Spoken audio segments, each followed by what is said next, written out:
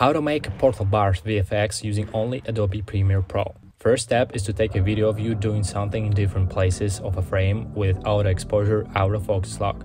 It is important so you won't have exposure or focus jumping all around. Then make a video of a backplate without characters or moving cars in the frame. Next step is to put everything in Premiere Pro and cut different highlights from the video you want to use by pressing Ctrl key. Put your backplate on the first layer, then put your action cut over the backplate and make a mask around the character.